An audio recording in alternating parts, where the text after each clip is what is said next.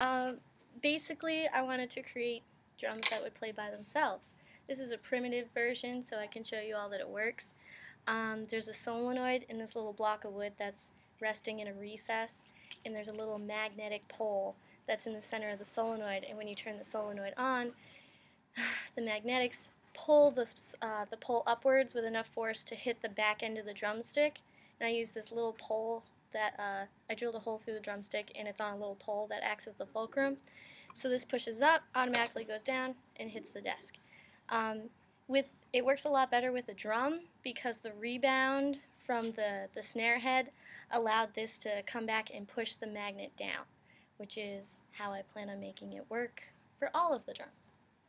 So right now it's just on and off, so that's all you get. But yeah, I know, very anticlimactic, but do it again. Oh.